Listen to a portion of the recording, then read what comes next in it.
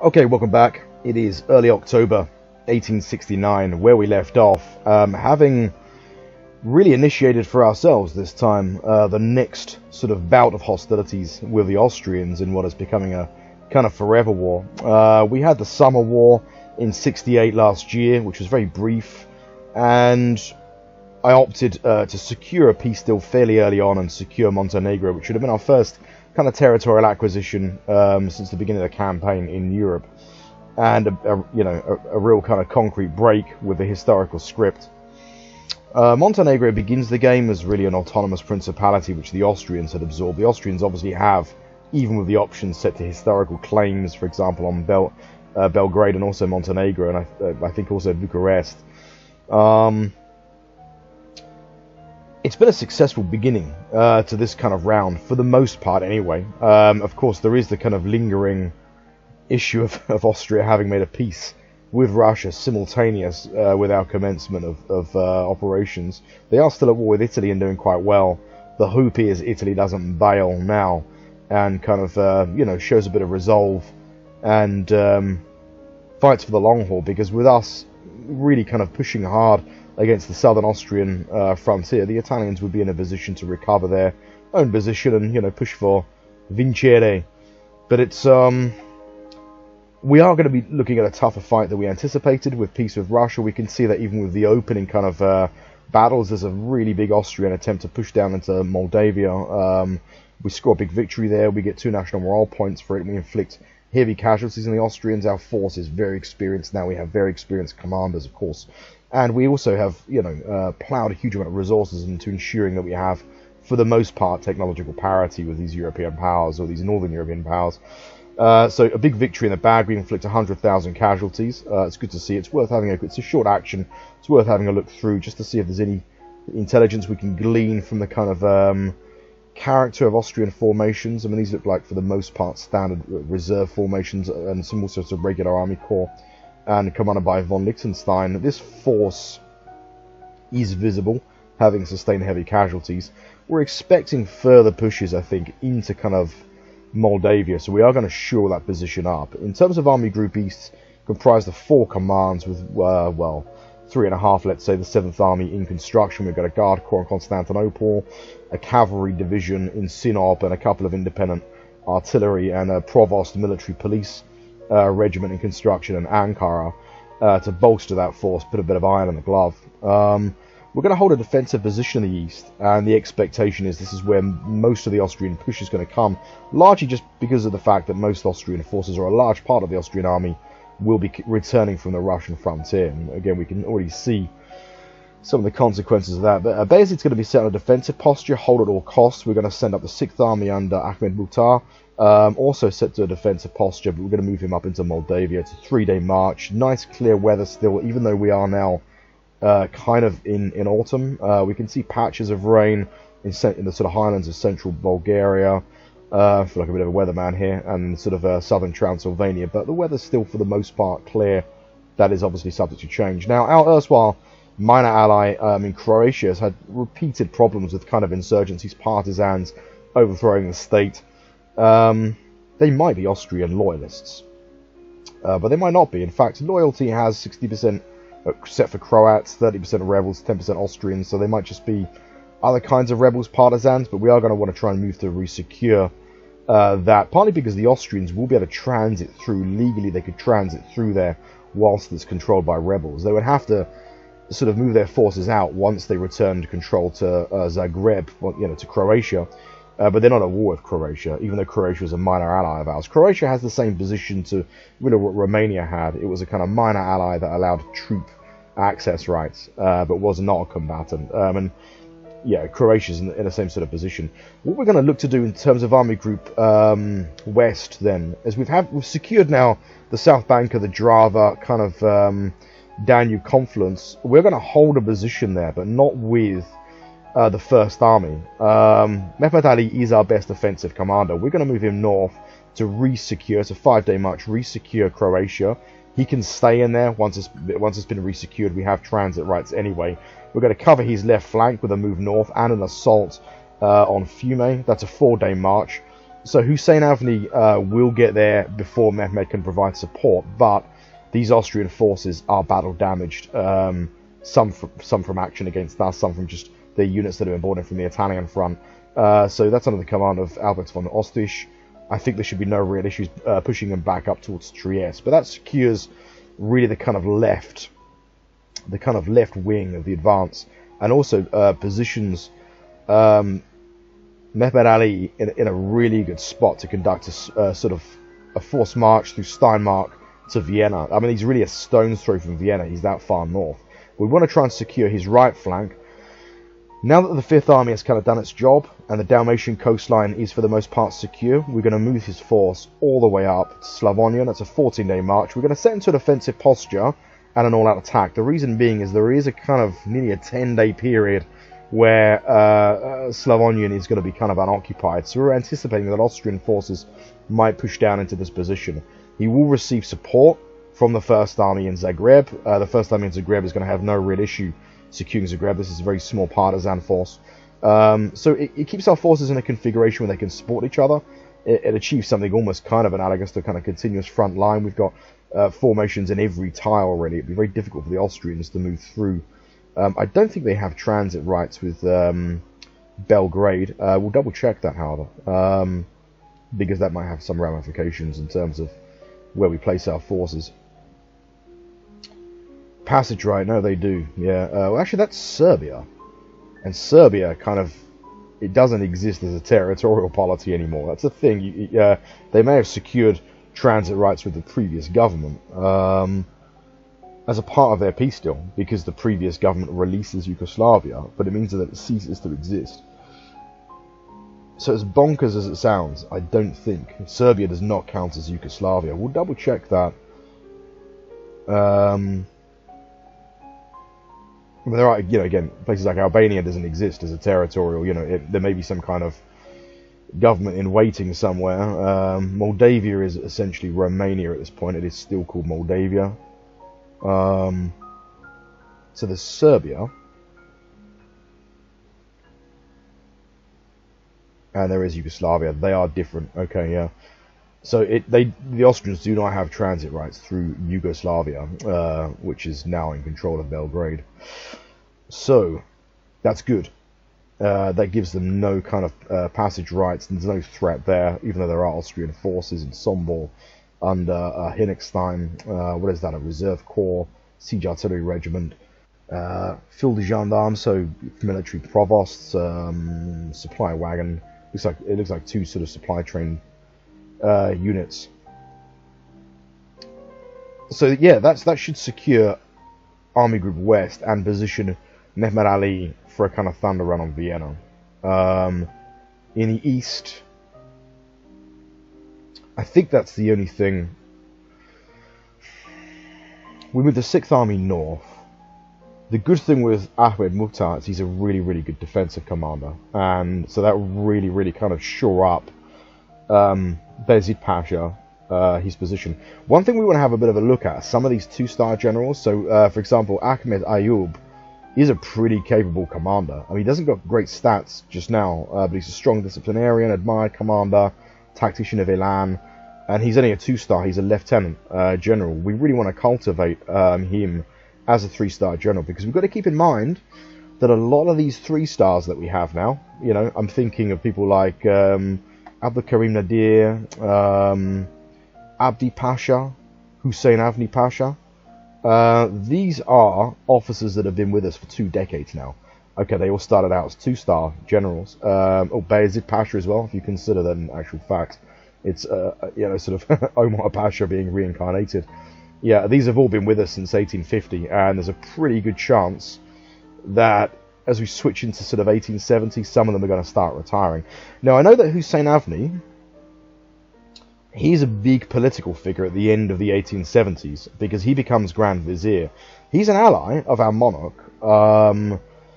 Abdulaziz, but kind of becomes a turncoat. He turns Judas and is instrumental in the palace coup against Abdulaziz, spoiler alert, at the end of the 1870s. He ends up kind of becoming the fall guy for it as well, because when eventually when eventually you have the establishment of Abdul Hamid, there's a kind of need really to kind of bump off the other kind of functionaries that were involved in the coup, even though it's very likely that Abdul Hamid himself maybe had a hand in it. I mean, the coup against Abdelaziz, there's no historical agreement on it really. It's a bit ambiguous, but yeah, Hussein Avni kind of like becomes the fall guy for it. He's executed, so he becomes a political operator, and as Grand Vizier ends up getting himself in a bit of a pickle. So we know that he's alive into the end of the 1870s. That doesn't necessarily mean he has a field command. Now, I don't know whether the Ottomans had, in the 19th century, I'm not sure to what extent they had a kind of clear separation between the army and state functionaries, whether theirs was still a very classical kind of interpretation, you know, where you have consul-type figures, political figures in command of armies, or whether you have a bit of a separation, and he becomes a political figure in the aftermath of his military career, and in the same way as the Duke of Wellington, or was it Grant or Sherman? I think it was Grant that became president, wasn't it, in America? But obviously after he kind of relinquished his commission.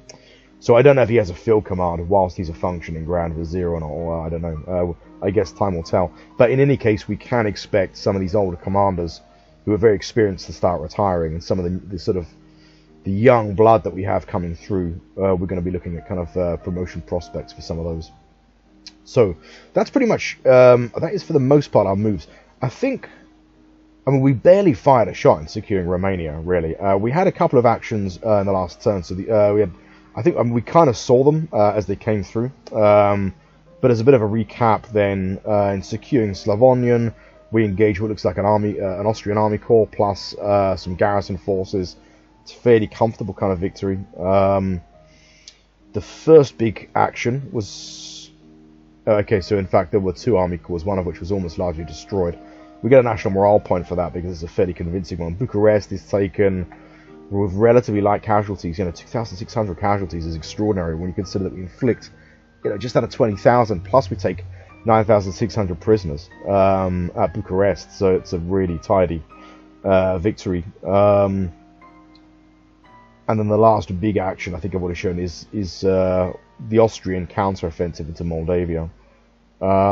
The only action really with Army Group West, other than Slavonian, is a Spalato, and that's the Austrian forces fallen north on Albrecht von Ostrich. So we know it's a force of approximately 62,000 men, minus the garrison at Spalato, which I guess is about, that's two regiments and about 6,500 men. That's about the strength of those forces. So it looks like the regular forces simply fell back. There was no concerted effort to stand, and that's probably the most. That's that force there. It has sustained damage anyway, I think, but that was from the Italian front. So we know that force is going to be no real issue to kind of deal with. We're going to set the fleet now to an offensive posture. We're going to set the fleet off with the kind of Bay of Venice, if you like, or the Gulf of Venice. Just in case there are any Austrian sort of raiders. I don't think there are. It looks like the Austrian naval combat power is almost zero now, so I think whatever it had has been sunk by the British long ago, which is good. That being the case, we'll actually set it to a defensive posture. We're going to sit off the coast. We are going to possibly be looking at naval gunfire support for an assault against Trieste. We have taken Trieste before, so I don't think they've done much since the last war we took Trieste. At one point it was a fairly considerable fortress. It's been broken down. It's now a bit antiquated as a fortress, and it's unlikely that, it looks like most of their money's been spent on field command units, mobile command units. The Austrians have fairly considerable forces in Hungary now. Some of them are under strength, badly damaged. Some of them not so much. There's Reserve Corps, Regular Corps, Landwehr Infantry Brigade, which despite being called a brigade is more like a division in size. Plus the 6th Army, comprised of 3 units with a power of about 1,100. A Reserve Corps, and what I think are supply train units in kind of East Budapest. No commanders visible, which means that these are kind of forces really that are kind of almost functioning as garrisons. They're not going to be very effective unless they're commanded. There's a chance Austrian commanders, of course, might be en route. Let's have a look at their rail access to the Russian frontier. See, the eastern part of the country is still very badly developed. That goes in our favour. It's going to take a longer time for them to kind of strategically redeploy forces from the east, because this area is so undeveloped. That said, We had that assumption last time, didn't we? And the Austrians ended up assembling a very large force. The Austrian performance in the Summer War, even though it was a victory for us, was impressive. We have to keep that in mind. Economic administration has been set for the turn. I'm going to double check, make sure there's nothing that I'm missing. I put nitrates back on for export because we've got a large stockpile of nitrates. Capital's good. Nothing we're going to spend any money on just yet. Manpower's good. State revenue's good. Everything is set for export that needs to be. Let's quickly check our assets balance. Yeah, and that's all good. Nothing's flagging red, so we're meeting domestic consumption for everything. We're not going to incur any kind of problems there. We've got some insurgents in Sulum that we're kind of dealing with.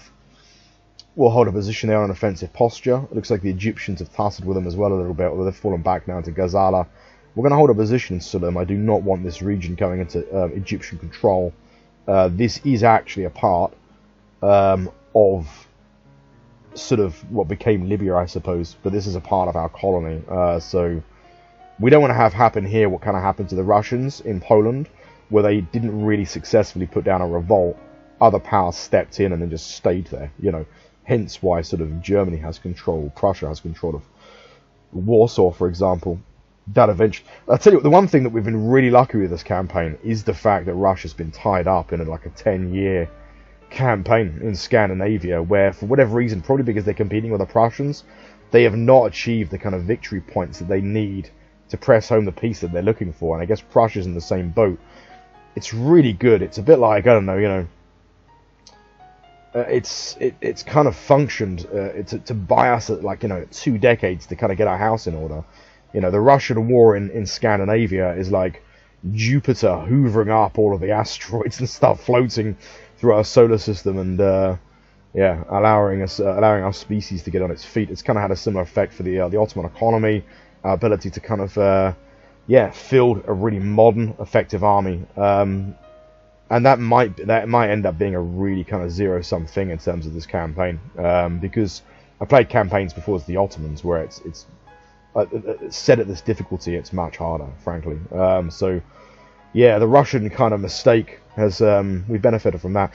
One thing that is going to be a real issue with colonies. Now, I play a multiplayer game, and the Ottoman player in that game has used an ally to conduct exploration parties in the kind of Arabian Peninsula. The Ottomans don't have this in their colonial suite, I guess because they didn't really have much of a tradition by this time of exploration and this kind of thing, of sort of frontier-style colonial activity. It was much more about sort of prestige, you know, establishing a commercial presence. And, you know, if you look at a map of the Ottoman Empire, even up to 1914, the kind of interior of the Arabian Peninsula is controlled by local tribes and this sort of thing. So they never really consolidate central Arabian Peninsula. But anyway, what I did notice is, because this area has become explored by an Ottoman ally in this multiplayer game, I never knew it before, but this area here is a part of Hejaz.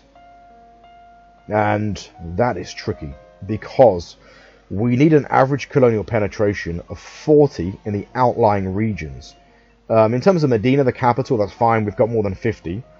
Now, even if we achieve 40 or 40 plus in all these regions, we need to make up for the shortfall in 2 tiles that exist here. That's going to be 40, so we need 80 basically. We need to raise the colonial penetration by another 80 across the board in the areas outside of the colonial capital. I don't think that's going to be possible. It's not, the reason being is I thought, okay, fine, it's a much longer game in terms of the Hejaz, bringing it into formal colonial status, because we could just do it in the 1870s. The Colonial Expedition Party would continuously replay those. Now, that caps out at 50. You can't get any more than 50% colonial penetration using military expedition pacify. So that gives us in every region an additional 10, say, colonial penetration. So there's 10, 20, 30, 40, 50, 60. That is still 20% shy in terms of the outlying average for us to bring the Hejaz into formal colonial status. As such, there is now a possibility that the Hejaz will always merely be a protectorate, for the simple fact that this is terra incognita that we can't really do anything about, because the Ottomans just didn't really have that kind of facility. Now, we captured a prospecting team from the Austrians. The problem is the mere existence of that unit doesn't mean that it gives us access to the colonial cards are necessary. I don't know if any of these colonial cards, I mean, the game that I'm playing, this multiplayer game, it's like the late 1850s. So I don't know whether the Ottoman player is just eager to maybe secure this region before time, or whether the Ottomans have access to colonial cards. The colonial cards are necessary later on. We might just leave it a couple of decades and kind of see. And yeah, it's a shame. But we're going to be kind of limited to Aden. This area's formal colonial status now. This is a part of Arabia, which is, as you might imagine, the remainder of the interior of the Arabian Peninsula. And there's only one tile that's visible. So we've got 29% colonial penetration there. That's just from our mission. So, it raises some questions. I mean, again, we could change the options later on to expand the Ottoman access to certain kinds of things. There's a historical question mark over that, really. But yeah, I mean, which would allow us possibly to explore the interior and formally colonize the entire Arabian Peninsula.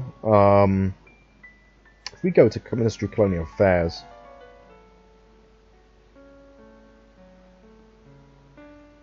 so Arabia, yeah, I mean, if we go to plus, yeah, I mean, Arabia and Hejaz are both areas. It's a strange thing then. So the game recognizes that the Ottoman ruling class did actually consider this as their sphere of influence. They considered this as an area that they were looking at. I can't imagine the game would like, indicate that Arabia is such an area the Ottomans are interested in, while simultaneously depriving us of the means to actually achieve that. As such, I think there might be a possibility late game that the Ottomans will have access to maybe a slightly larger sort of a colonial suite.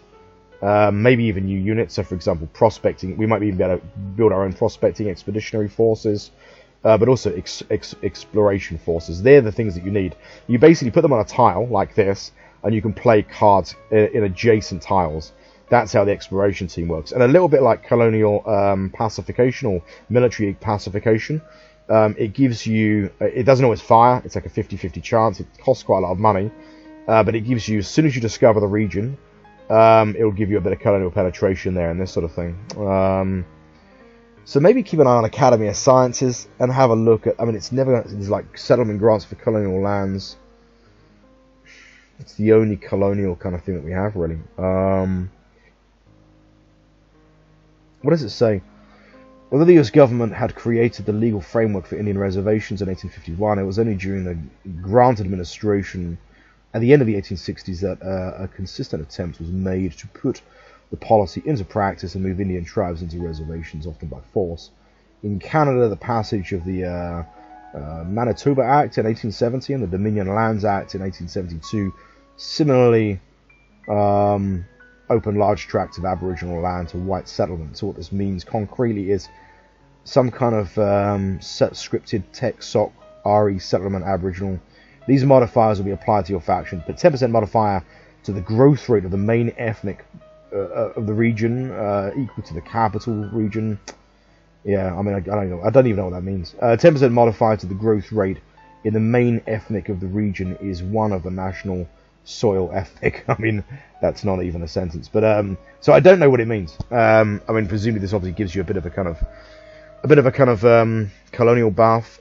By the looks of it, I'm guessing a bit of a kind of population growth rate, I guess. So, for example, people that are ethnically Turkish, because the way that the game maps the Ottoman Empire is that it's a Turkish empire, which it colloquially is referred to, but it isn't, you know. But anyway, so the assumption is that people that are ethnically Turkic would kind of, you know, colonize the Levant, and that's not obviously not realistic, really. But yeah. So I guess there'll be a population growth rate for Turkic people in the Levant and our colonial territories. That has no impact at all, really, on what we're looking at. Elementary Education Act. Well, I guess all we can do is just keep an eye on kind of colonial technologies that emerge. And it might just be that there is a technology which hasn't fired yet, that other powers just have access to from the beginning, you know, or something like this. So, or it might just be that the Ottomans are hardwired later on to have access to certain kinds of things. We'll see. We'll give it a couple of decades and see what happens. But yeah, it means we'll do what we can anyway to raise the colonial penetration as much as we can in the Hejaz. Yeah, because you never know. Maybe there's some kind of weird... Maybe I'm miscalculating something also. Which means that we might have the option anyway to be able to colonize the Hejaz. We'll see. That's pretty much it, I think, for this turn. I'm going to quickly look through the rest of the orders. Make sure there's nothing that's kind of really important that I'm missing. I'm going to have a quick look at Eritrea in a moment also.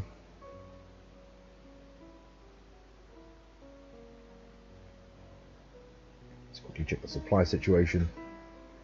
Supplies in Sarajevo are heavily depleted. That's because of the concentration of force that we've assembled here. And they'll probably be the same with Bucharest. So we've got a lot of adjacent supply in Constanta, Plevna, Sofia.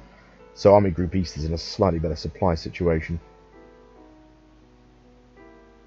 But we capture supplies at Spalato anyway, so that's okay.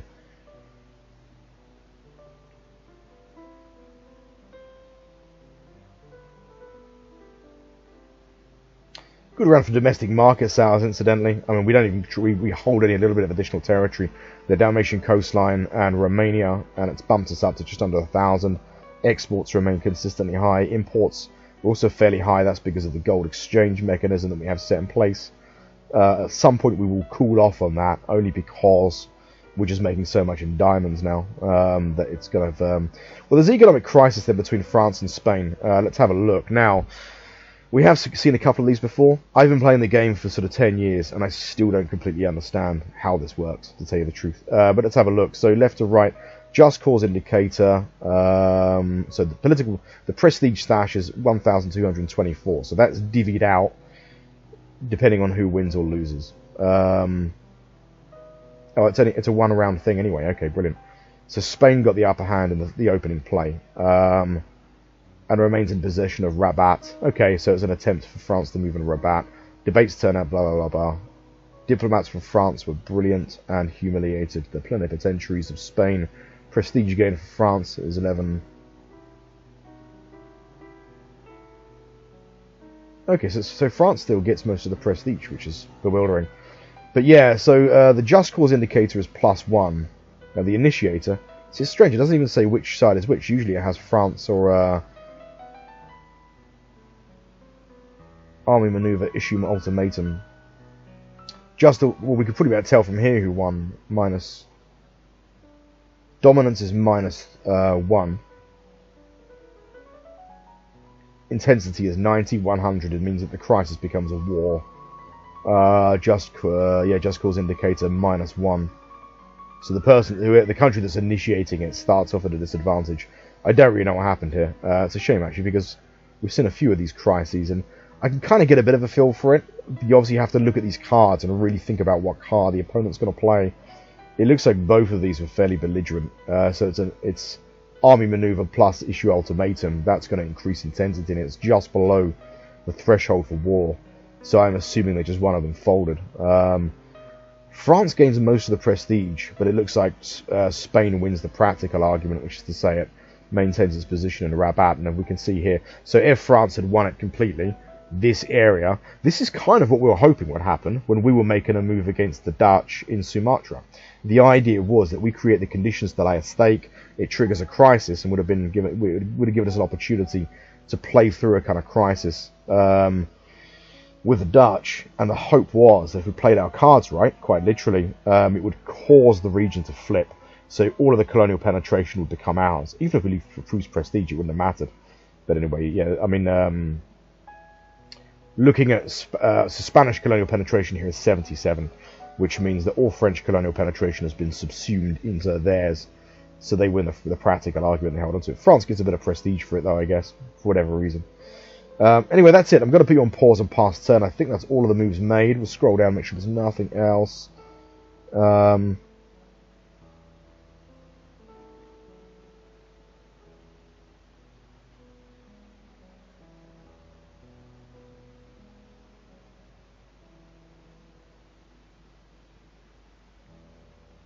Come on, Italy, put it together, huh?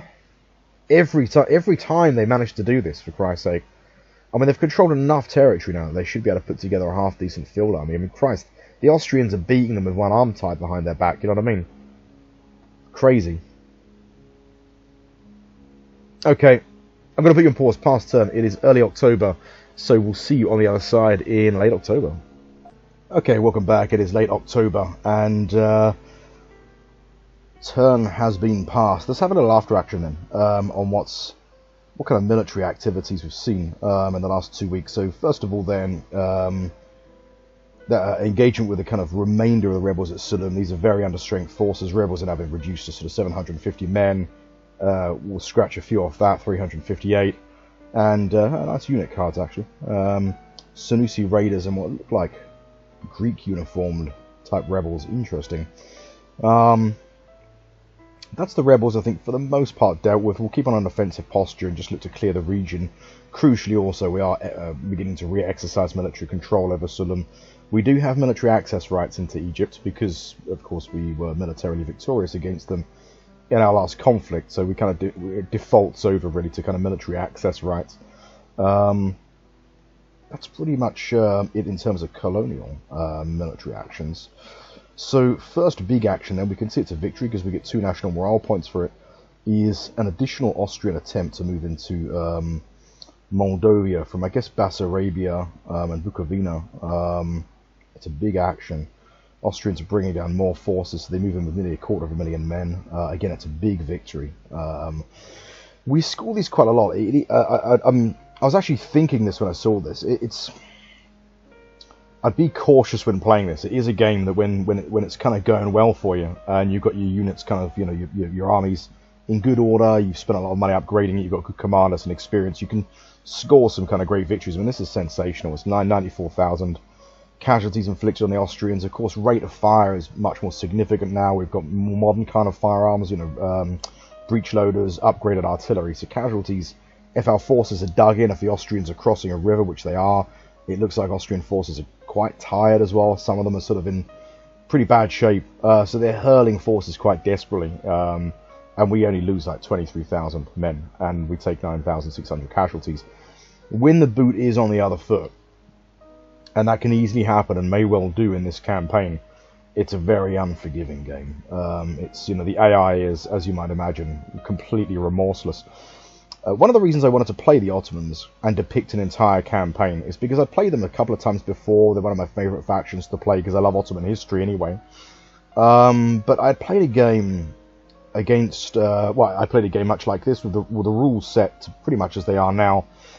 And I fought a war against the Austrians, and I was about 10-15 years into the game, so it was like the 1860s. And I was defeated really hideously, and pushed right back to sort of Adrianople. But I didn't really concentrate on anything like force preservation. I tended to sort of like, you know, roll the dice too much, gamble too much. You get into these kind of lazy habits with kind of grand strategy games a little bit, and you kind of think, oh, I want a quick and easy victory, you know.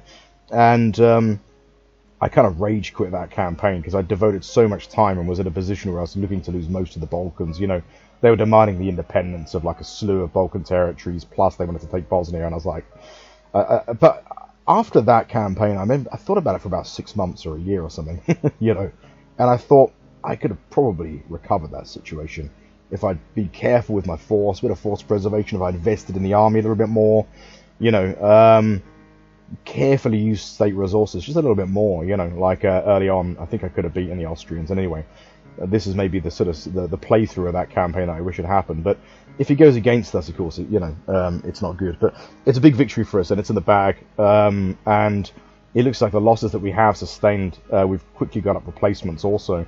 We don't have rail access really north of the Danube, like kind of railheads end at Constanța and Plevna. Once these regions are taken and integrated into the empire, we will look to develop rail access into kind of Romania.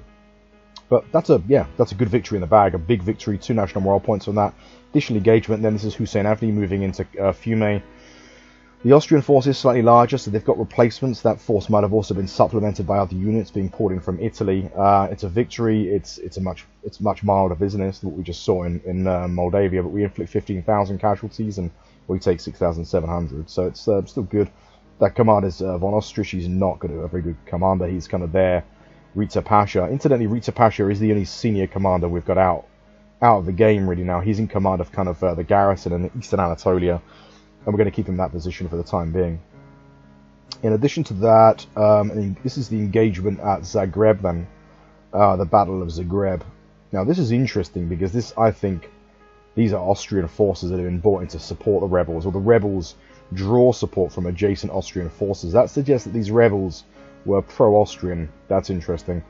They're dealt with, they're given sort of short shrift, and we retake control of Zagreb and return it to our kind of ally. But we do have access rights anyway. We have military control of the outer regions. That'll gradually transfer back to Croatian control. But we now have the First Army under Mehmed Ali well positioned, and what looks like an open road to Vienna. And Vienna is not fortified. We destroyed the fort that we built in any case. It's completely open. There are Austrian forces beginning to concentrate in the east. They now have larger forces on the west bank of the Danube, so they've moved a lot of their weight into kind of central Hungary, or the sort of west bank. So that force could possibly move up to Vienna, or could try and block at sort of Steinmark. But yeah, we could be looking at a thunder run, and weather's still really good as well. And it's late October, for Christ's sake. I mean, okay, it's rain at sea, but sunshine all round, an Indian summer in Europe. No real heavy weather, at least in our theatre of operations. So, an open road and clement weather is... How long would it take him? Oh, damn, why can't he move via Steinmark? 5 days. I guess, because it's a slightly longer journey. We'll do that anyway. In fact, we might as well just leave him to do that. So 5 days. And then 11 days. We'll set him to assault posture. All-out attack. So he'll take Steinmark en route. We are going to do something to deal with the kind of left flank as well. Let's scroll down, and there's an additional engagement. We get a national morale point from this. This is the Austrians then actually attempting to move in to Croatia themselves. It's a pretty big force there. I mean, it's what, 92,000, no commander. So presumably they weren't expecting a big engagement there, but they were looking to slot forces in. Didn't come to pass. I don't know where these forces are. It might even be these forces, some of these forces on the west bank of the Danube in Hungary. Some of them look like they've sustained losses. That's all of the actions anyway. So far, it looks like a large part of the Austrian army is probably moving down from the Russian frontier, and a lot of it is in the Italian peninsula. So, what do we do from here? There's still a large Austrian force to the north in Russian territory. They will have access rights in Russia, I suspect. They will have difficulty supplying a large force like that long term. We're going to hold the position on the right flank for the moment. We've got a good defensive commander in Ahmed Mukhtar, a really good defensive commander. Plus we've got Bezi Pasha. He's quite an experienced commander now. He's developed fairly kind of decent stats. He'll be the theatre commander as the most sort of senior out of the two. Abdul Karim in the centre is not activated, so he can't conduct a push. The 7th Army is under strength anyway.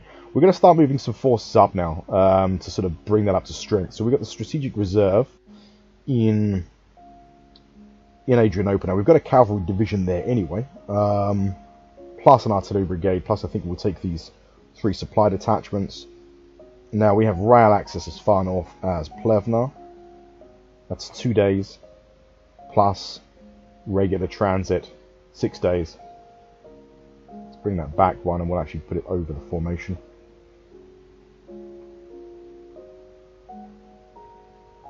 Okay.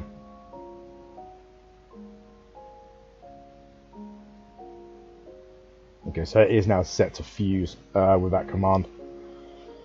We've got artillery and provosts in Ankara, which are now...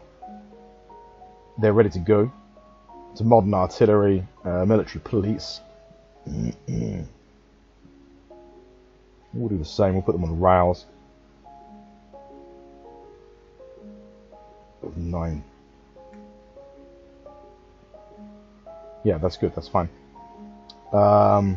That's 39 days on a rail, it's 10, so we get them as far north as Plevna, then just get them across the river. And that begins to beef up and construct a respectable command. What we're also going to do is, now Abdul Karim Nadir, he does have a guard corps, but he doesn't have any kind of lieutenant generals. We do have, in Constantinople, of course, we earmarked a 2-star for the command of the garrison. I think we'll set a rule, if the war goes sort of south of the Danube, we will release Osman Nuri for command of the Constantinople garrison. He's a new commander, and we are looking to try and cultivate new talent. He's not going to do that sitting in command of a garrison that at this moment has absolutely no prospect at all of any kind of action. So he's going to be released to go north.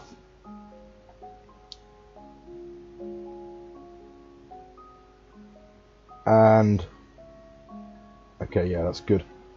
Yeah, and to join Abdulkarim, to join the Third Army, and he'll be given command of the Imperial Guard Corps. Again, if the war kind of goes a little bit, it gets a bit dicey in the east. If Army Group East gets into trouble, which has happened before, we'll pull them back, south bank of the Danube, set up a defensive sort of position, and we'll release him for the Constantinople garrison. So he'll always be earmarked for that, because he is the perfect commander for it. He's a 2-star. The command points for the Constantinople garrison is only really for the kind of engineers, or the pioneers. Yeah, engineers, plus the military police that we'll put into that garrison in the event of a siege. And that's only a couple of command points. The rest of it we basically get for free because they're just integrated units, they're just garrison units. In the West, in Army Group West, Ahmed Pasha is going to hold tight. He's got a good defensive position with river crossing protecting him from every Austrian position. There's a chance they might push him. There is an Austrian commander, Hinkelstein or Hinnickstein, in Sombor, but we're going to make our place. We've already set the First Army to conduct a march. It's an 80% chance for a forced march. That reduces the amount of time. We don't really need to. It's okay. It's 11 days. It's a fairly quick. It's on flat ground. What we're going to try and do is use Hussein Avni to tie up these forces in the west and to really function as a kind of screen, because Austrian units will start coming out of the Italian peninsula, probably using this flat ground to the south of the Alps, because this is where they can move forces quite readily. They also don't have rail access through the Alps yet. In fact, they don't have the rail access between Venice and Trieste, so they have to conduct regular march through Udine or Klagenfurt. So we'll set up a screen, I think, in Udine, ultimately, because I think that's where they're likely to push forces, and that'll basically obstruct Austrian forces flooding out of Italy, which I suspect they will do once they realise they're in real trouble. I mean, there's a chance of peace breaking out of Italy anyway. They don't have Rome yet, and I'm assuming Rome is the Italian capital. I'm not sure if it's been set to Rome yet.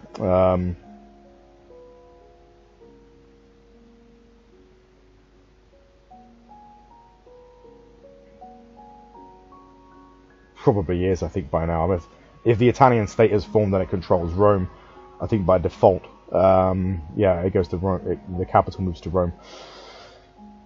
So to that end, anyway, let's get Hussein Avni. We're going to move him first of all to Istria. To Istria, to Trieste, conduct an assault on the fortress of Trieste, and then move north to Klagenfurt. That's 13 days. It's an 85% chance of a speed march. We're not going to do that, because we don't want to get his forces even more disheveled. He's only got a couple of days of recovery at the end of that. That positions him then to move to Udine to hold a line here on whatever this river is.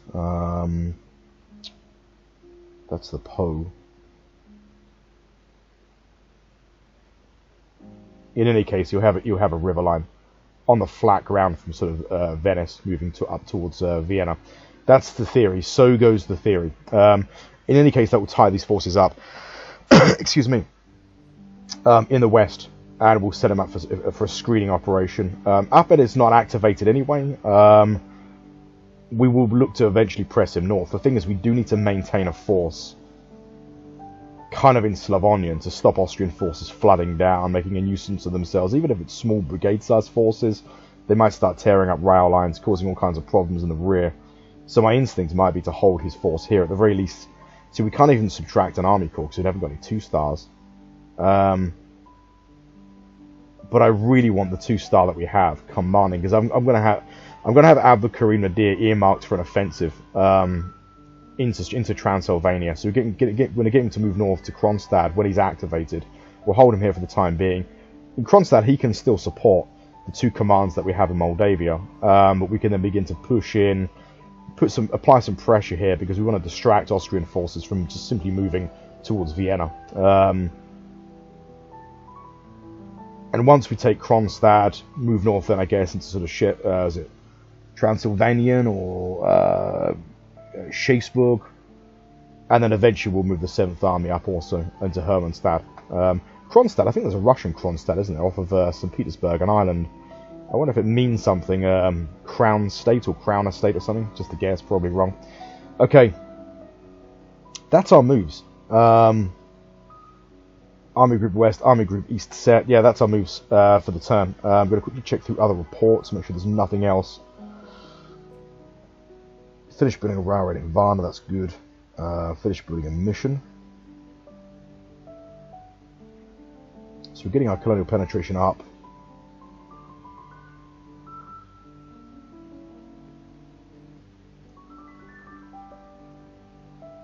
This is now an Ottoman influenced territory. We've managed to whittle Italian penetration down in Mogadishu, so we've now got the upper hand here, 21%. We don't have diplomats, but we're very close to moving Somalia. 20% for the Italians, 35% for us. Yeah, we're really close to moving Somalia now into kind of colonial status. The Italians still have the upper hand for the time being anyway. In Berbera, in Somaliland, we have 35%. That's good. And we're beginning to wrestle control of the interior. Now, this is where it gets a little bit slippery. These two regions, Asmara and Aswar, I think they're actually Abyssinian territories that are controlled by brigands. So it might make military control interesting. And, I mean, we know this historically anyway, but it's reflected in game.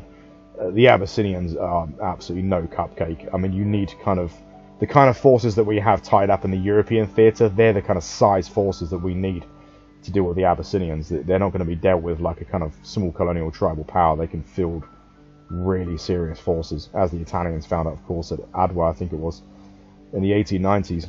Got their asses handed to them.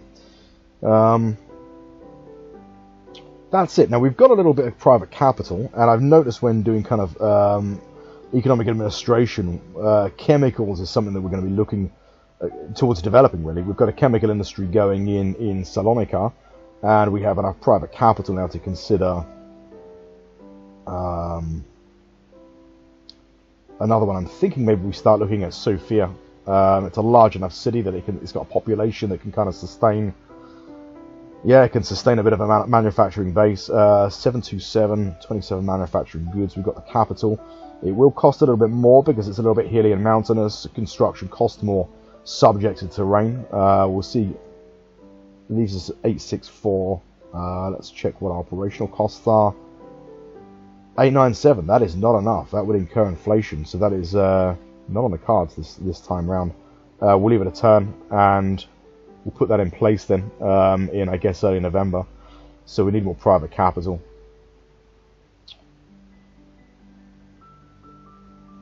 I think that's it. I have set trade. So 50, and we've got 150.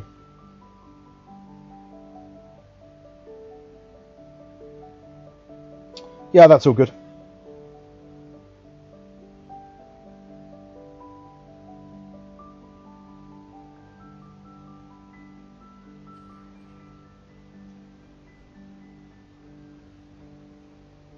We won't develop these regions yet, but we do absolutely intend to take them. I'm half tempted to start sticking a railroad into Bucharest across the river to link up with Plevna, and that gives us basically a continuous run from Constantinople and indeed from the sort of Anatolian interior, but we won't do it just yet. Just in case something happens, we never know. Russia intervenes, Britain, whoever else. What I'm thinking of doing is the options that we have set, I'm going to leave them like that for the duration of this war. It makes it a little bit risky, and it is an unforgiving game if it goes against us. But what I'm thinking is if the Ottomans prosecute an offensive war, we should leave the options set to ahistorical claims. That makes it a little bit more of a dangerous world. I think with an Ottoman offensive war, it carries with it a greater risk of foreign intervention, and not just for a couple of months. So in the event that we prosecute an offensive war, we'll have the options set to allow us to press harsher territorial claims. Incidentally, the Austrians have offered us a peace deal. It's just money. We're not interested, yeah, not going to happen. And then when peace is concluded, we'll switch the options back to create more historical outcomes with regard to AI conflicts. Doesn't affect the AI that much, because like I say, most AI powers do have overlapping border claims. For example, some countries like Spain, which is a decaying power during this period, or a really heavily decayed power, has no territorial interest in France, and vice versa, in terms of their metropoles anyway. So it could lead to an ahistorical outcome here, with a kind of territorial conflict between France and Spain. That's only going to go one way, of course, and might lead to a slightly larger France, but it's unlikely. It's fairly remote. So we'll leave the options set as they are, white knuckle ride, though that may entail. Economic admin has been set. Colonial cards have been played. I think for the most part. Let me just double check. We are going to continue to play pacify expeditions. The reason being is, even if late game the option opens up for us to kind of explore this region. Of course, the Ottomans, you know, like they didn't really have that kind of colonial suite. They weren't looking at kind of exploring new territories or settling the area with a certain kind of ethnic group. It wasn't that kind of empire. And for that reason also, we have real problems with soft power. So we don't have any colonial cards that can impact the loyalty of regions, for example. So loyalty in Q8 is quite low. There's some even locals that are pro-British, you know. About 70% of them, however, are just rebels. They just want us and the British out. It's also the case with the places like Baghdad. We've got fairly good loyalty there, but we don't have any colonial cards just yet that we can play that impact loyalty very much. So we lack a lot of soft power as well to bring people on side. Anyway, it's late October. The reports have all been read. I'll put you on pause and pass turn, and yeah, I'll see you on the other side, I guess, in early November. Okay, welcome back. Early November. It's been a pretty lively round in terms of actions, and let's have a look through the battle reports. So the first engagement then is at Trieste. The Austrians have a pretty substantial force there. If we include their garrison, it's, you know, over 100,000 men. It's larger than our force, but a lot of those are garrison forces. We inflict a fairly heavy defeat on a combined force, inflicting 35,000 casualties. Take 10,000 in return. You get a bit of a kind of look at what units they have. It's a fairly short action, but I think this is really against the forces in the district around the city itself. Additional engagement, well, this is at Sulum, so this is really just wrapping up the kind of colonial or the counter-insurgency campaign we've conducted in Sulum. As successful, we've re-secured the region for the most part. Military control is going over to us. We'll keep our unit in place for the time being on a defensive posture. Supplies are a little bit difficult. That's quite far away from the depot at Benghazi. We'll keep them there for another fortnight, maybe slightly longer, and then bring them back to Benghazi. We lost some colonial structures in Cyrenaica. Now, we have good penetration there. We don't necessarily need very much, but there's nothing we can really build there anyway. We don't really need to build roads in the interior just yet. I mean, Libya is a colony now of ours, but yeah, this insurgency destroyed a mission in Sulum, and I think also a trade post and a mission in Cyrenaica. So, you know, we can consider reconstructing those. If only for the fact that it suppresses revolt risk long term. So missions probably in both of those locations. It's just that any kind of insurgency that comes from the interior and this kind of terra incognita is going to likely destroy it unless we fortify the region, and that might be over sort of kill ready. But so that's Sulum. Second engagement at Trieste then is the assault on the fortress. We've pushed the kind of mobile field units out of the district. They're now moving in on the town. It's successful. I mean, we take most of this as prisoners, 17,600 prisoners. Inflict 35,000 casualties, so some of the prisoners are going to be the command forces that we pushed out. Or actually, I think in casualties that's included, actually. It's 17,000 out of that 35,000 inflicted are prisoners, sort of thing, as opposed to casualties in the field. This is where it gets slippery. So Mehmed Ali marches through Marburg. There must have been a small garrison in the town that he didn't assault, and he just passed through, running headlong towards Vienna. There's an engagement in Vienna. This is the combined Austrian force they have. Again, that's also with their substantial garrison. It's a capital city garrison. We'll destroy a part of that, but they have field commands as well. What looks like 2 army corps located in the region. It's a fairly small action, indecisive. I mean, it is a victory, but it's more disruptive action on the part of the Austrians. There's a second engagement. Again, indecisive. The Austrian force now is reduced to 58,000. So one of those army corps has been pulled out. He's moving, trying to get into the city. destroys 3 infantry regiments, inflict a combined loss of 9,800. Of that, 4,800 are prisoners. We only take 1,200 casualties. But these disruptive actions on day 12 and 13 are enough really to hold Vienna for the Austrians. That's a disappointment. The hope was he'd secure clear lines of communication and take the city in one fell swoop. That might be expecting a bit much. It is a tall order. But now we have a situation of large Austrian forces on either flank and open ground really between secure lines of communication really as far south as Zagreb, which the Austrians can't touch. Yeah, and Vienna, there's the possibility. Now again, it's not 20th century warfare, the idea of forces being completely enveloped.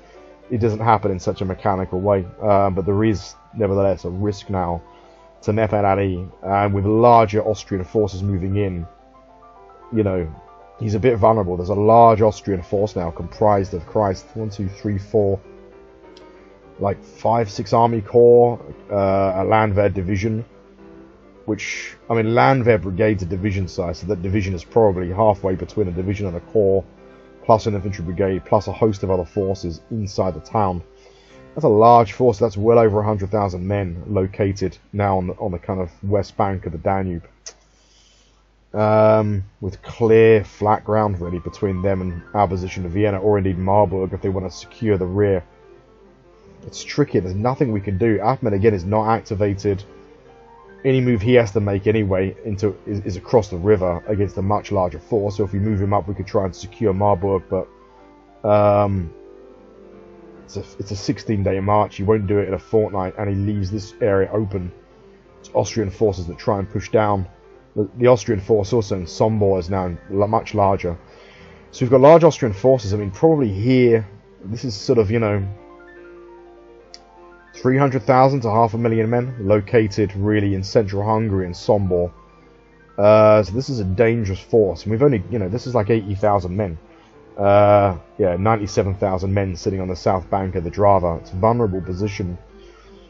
And Hussein Avni, who was, the idea was he's going to move on to kind of, move on to Laibach.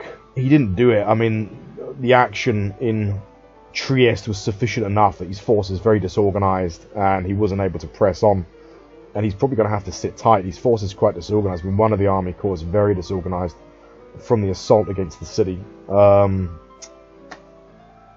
what we might do is subtract that one corps, deposit it inside the city to try and speed up cohesion recovery, and we'll keep the rest of his force in the field on a defensive posture. I think all we can really do, and we either choose to move Mehmed Ali back, or we just try and hold the position. But there are, you know, if he's pushed hard and defeated, he could be, you know, what if he falls back northward?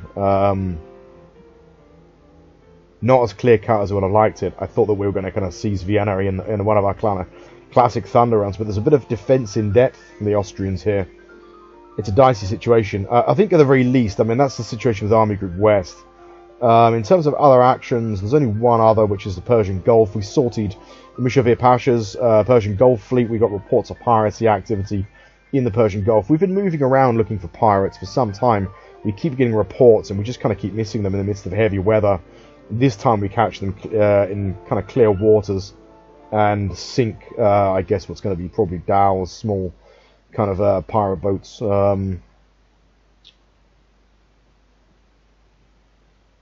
Yeah. No losses taken. His force is still in pretty good shape. So we'll bring him back then to Basra. Actually, we'll use Q8 because Q8 is a slightly larger port now. Okay. That's it. That's all the actions. What we are going to do now, I mean, in terms of Army Group East, nothing really this turn. So the Austrians have not attempted to push Moldavia again. We're in a pretty good position now. We've managed to kind of beef up the 7th Army with a cavalry division, some independent artillery and some provosts, plus some supply detachments to give him a bit more mobility.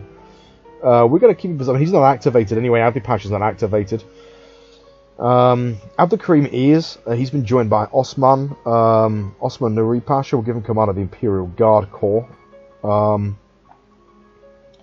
And we are going to try and create a bit of pressure now in Transylvania. We don't want to sit tight here, giving the Austrians the comfortable option of bringing forces to the west. So we're going to conduct a move into Transylvania. First thing on the order of the day then I think is Third Army moves into assault Kronstadt. He gets support from the 6th Army. We're going to move Bayezid Pasha also, and we're going to try and secure the rear at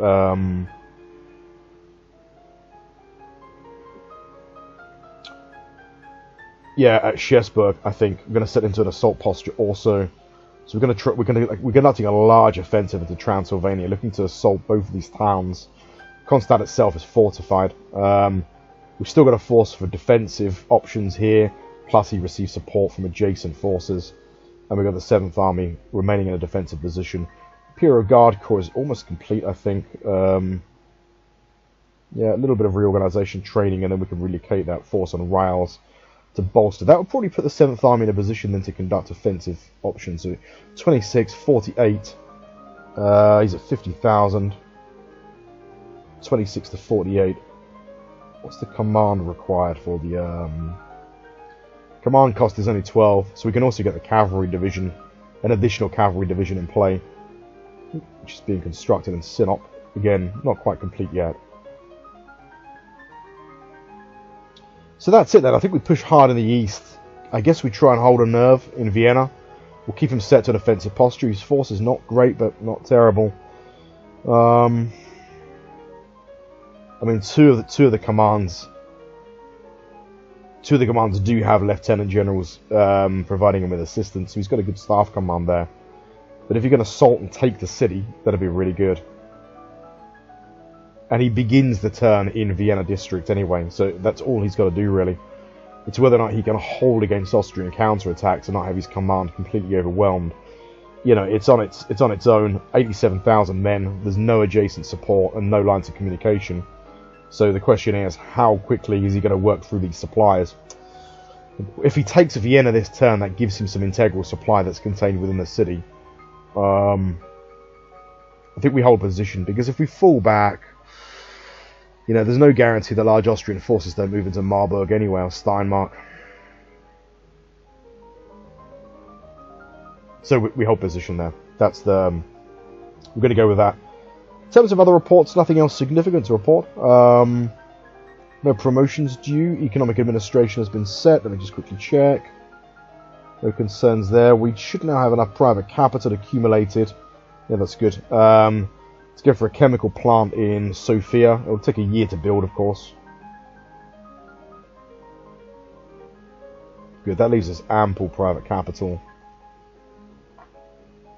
And manufactured goods. And we've got manufactured goods set to export at about a third. So 50 units of manufactured goods is fine. Good, that's pretty much it for this turn. I've got a pass turn. We are in early November. I'll start this war off with a couple of bumper episodes. It's early November. Let's see if we can push through to the end of the year. If not, then, you know, I'll rabbit less during turns, I suppose. But yeah, we'll pass turn, early November, see you on the other side in late November.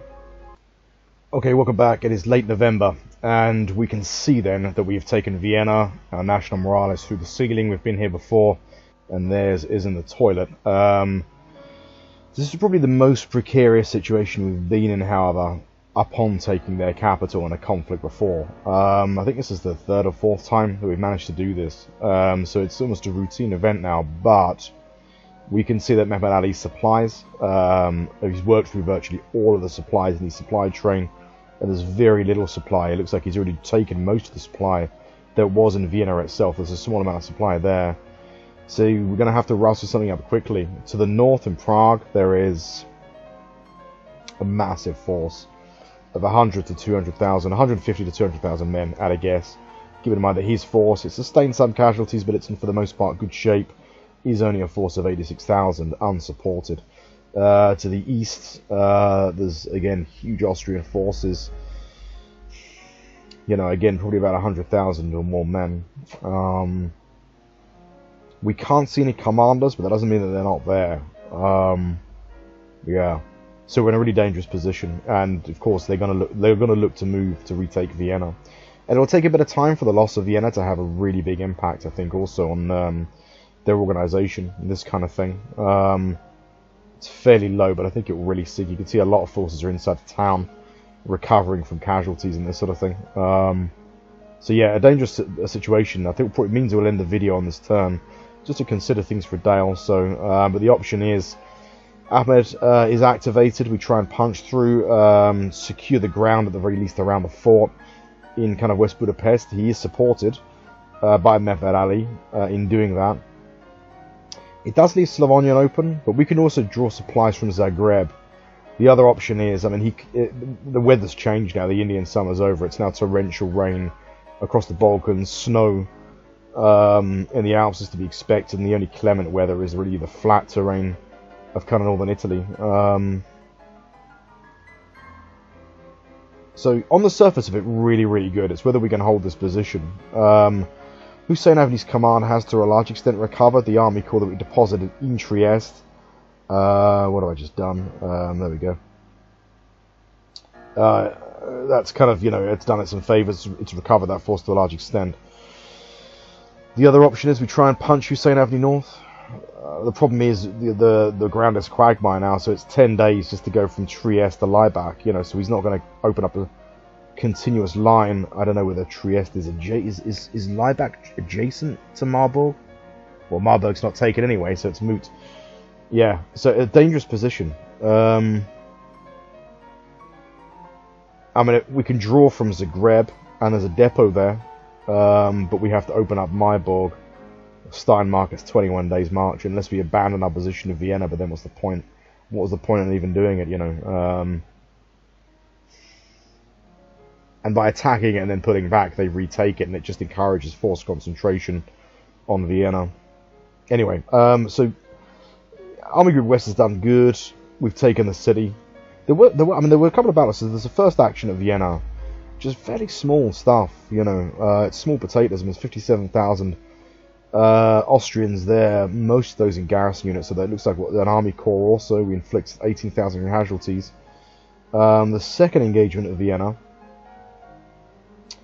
we inflict 3,280 casualties, of which 1,600 are prisoners. We only lose 300 men. That's the last engagement at Vienna. So it looks like the garrison simply surrendered, which can happen. That can happen to any garrison at any time. You know, it's a danger. I suppose in the last analysis they weren't fortified, and they faced the prospect of annihilation. You know, had they have held out for another turn, which by the looks of it they could have, Mehmed Ali had real trouble prosecuting an assault on the town. Yeah. Tricky. Army Group East then, we conducted a large-scale offensive into Transylvania. First engagement is at Kronstadt. There's an Austrian combined force of 77,000. We inflict 25,000 casualties. 2 of those are partisan skirmisher, another 2 reserve line, and then 5 regiments of what comprises the garrison. So yeah, 4-round action, quite cool. Kind of unit cards for the partisans. These partisans have been almost turned into regular units by the looks of it. They've got kind of some kind of regular sort of Austrian uniform. That's Kronstadt in the bag. That's a pretty successful action. The next engagement then is to the north at Schesburg. Again, 91,000 Austrians. We inflict 6,355 casualties, take 2,600. It's a victory, but it's not any kind of committed action. I guess Austrians just fall back, vacate the position. But yeah, the idea really is to alleviate pressure from the west, to kind of try and begin to develop. You know, the Austrians seem to be recovering in Russian-held territory. It's a large Russian army there.